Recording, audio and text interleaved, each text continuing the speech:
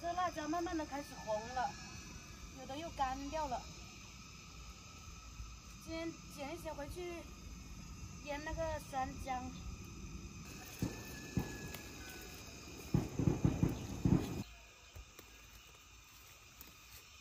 哎呀，那墩墩的，哎呀，我去吧么呀？哦，这个手，来，我摸一些，我去收。哦，没有，在这里。我妈说外面太晒了，要我先回去搬几个玉米回家炒。老了，老了，吃不了了。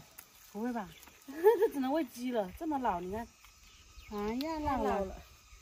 干，别摘了，老了，我拿回去搬就拿来喂鸡好了。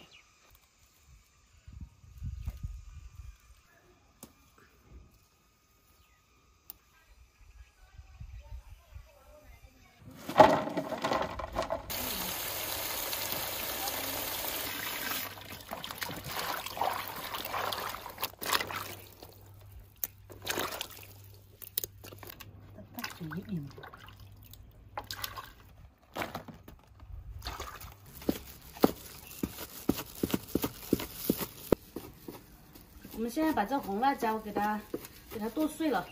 我妈说稍微切大一点就不会酸的那么快了。如果用机子打的话，就会出很多水。然后这样剁的话，口感更好，到时候用来炒菜呀，然后就用来拌面啊，都挺好吃的。这个小黄姜很嫩，这是种的很早的那一批，没有多少，然后就收一点回来自己腌着吃。大家有没有发现我跟我妈妈长得好像啊？现在你看我的体型比我妈妈的还要大。我觉得我妈妈现在的样子可能就是我40、50岁以后就是40、50岁时候的样子了，特别像。他们以前还说我瘦的时候说我像我爸爸，然后现在胖了又说我像我妈妈。看来大家都是看体型的。这个小黄姜。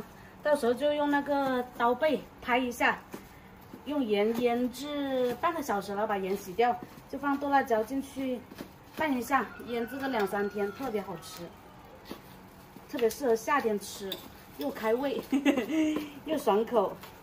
都说那个什么，冬吃萝卜夏吃姜，对身体挺好的。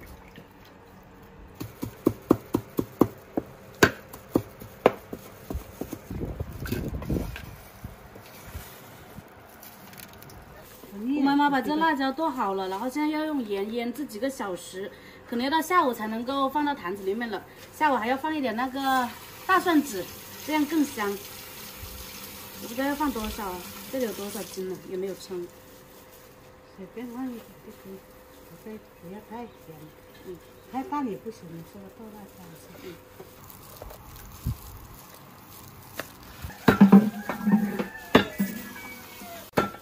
姜也要拍一下，然后等一下用盐腌制，先把它辣味腌出来，然后再洗掉，洗掉之后再用那个做好的剁辣椒给它搅拌一下，然后腌制个1、2天，腌入味了就可以吃了。好了，加盐。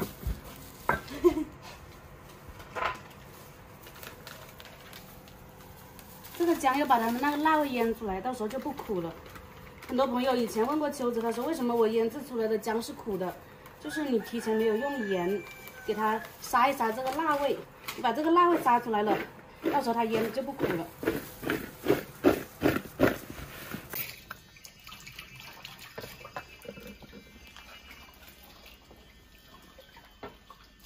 哎呀，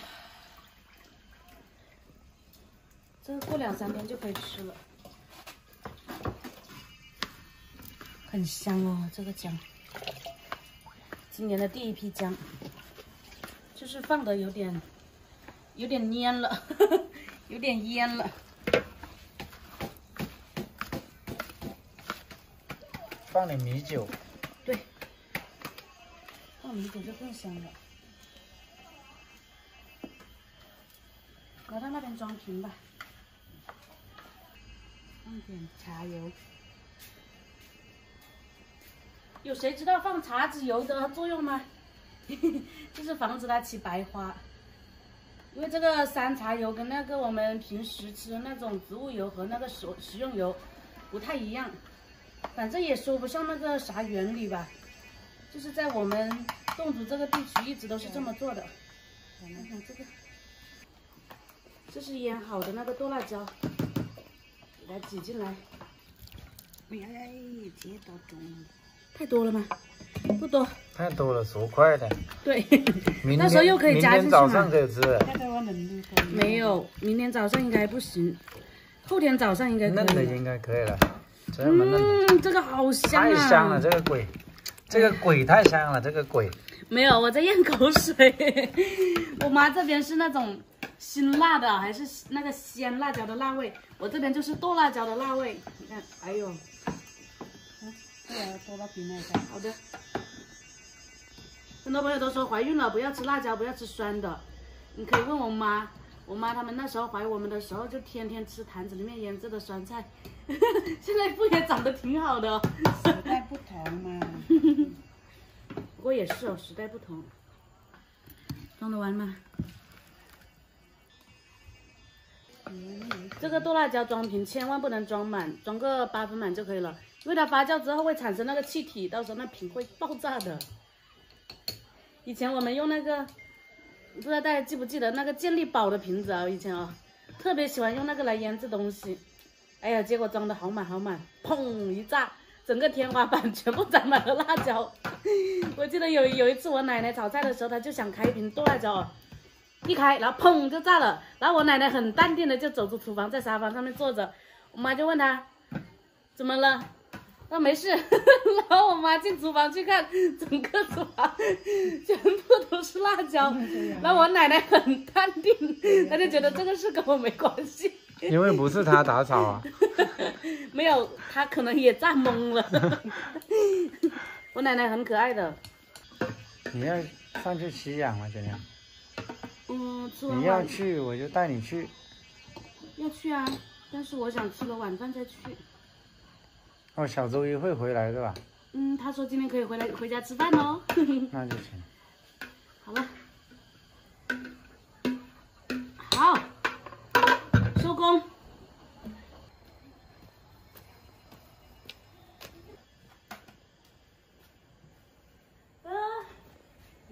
你们休息啊。有没有紧张这个？没事，我会帮老妈做一下，老妈做的，我去扭一下。我就告诉你要休息了，整天做这个做那个，用个手也可以用。哪有？也也运动一下。半个小时啊。那你帮我提这个上去啊。好，来半个小时。这个那听说你羊很喜欢喝奶茶了。对呀。嗯。一般人是不允许孕妇喝奶茶的，但是这个周医生他说可以喝一点。再吃进去。